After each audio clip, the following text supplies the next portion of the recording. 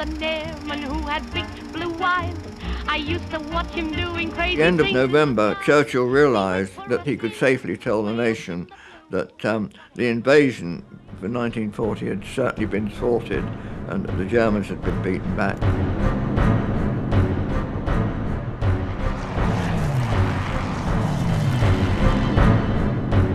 I didn't know much about Hitler. It would be good for us if we fight against him. I don't think we were brave. We were doing something we'd got to do. They wanted pilots, so I applied, and they accepted me. We heard bombs dropping, so we realised that they were enemy and that something was happening. You didn't think. You just felt that, well, it was somebody else. It would never happen to you. Many young men and women lived their lives in fast forward, as death could be just around the corner.